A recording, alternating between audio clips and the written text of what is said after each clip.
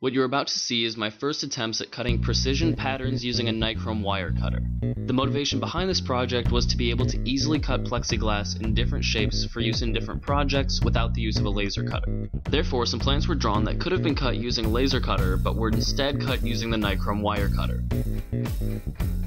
The plastic cut was either 3/32 of an inch or 1/16 of an inch in thickness. The thick plexiglass cut most easily, moving it along the wire so that the hottest surface possible contacted the plastic.